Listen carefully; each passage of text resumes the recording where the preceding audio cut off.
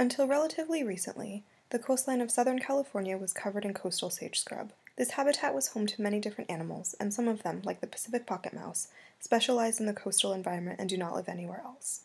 Starting in the 1950s, development began in earnest in Southern California. Land was cleared for urban development and agriculture. Areas of coastal sage scrub were destroyed, and the habitat became more fragmented. The last known population of Pacific pocket mice was destroyed during development in 1971, and the species was thought to be extinct.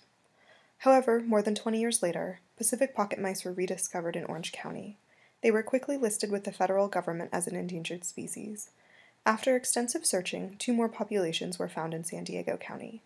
There are now 3 remaining populations of Pacific pocket mice, and the state and federal governments are working hard to protect this species from extinction.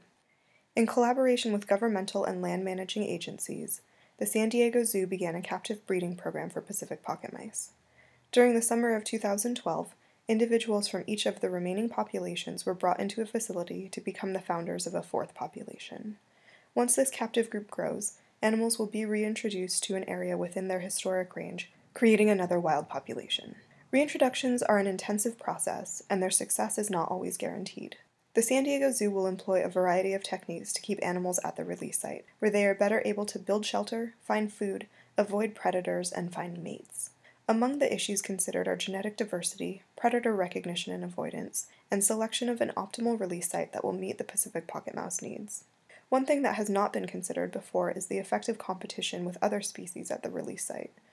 Pacific pocket mice occur with a variety of other small mammals in the wild, but it is not well understood what structures these relationships and allows for stable coexistence. If there are too many competitors at a release site, will Pacific pocket mice be able to establish their home ranges and grow into a viable population?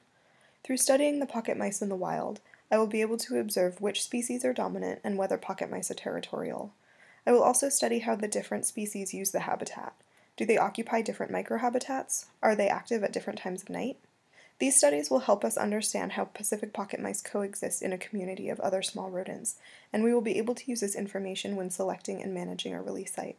In conjunction with other supportive measures, taking into account competition with other species may help ensure the success of the Pacific pocket mouse reintroduction and establish additional viable populations, improving the chances for the long-term survival of the species. As a graduate student at UCLA, I'm excited to be part of a project that incorporates animal behavior into conservation and may assist in saving the pocket mice from extinction.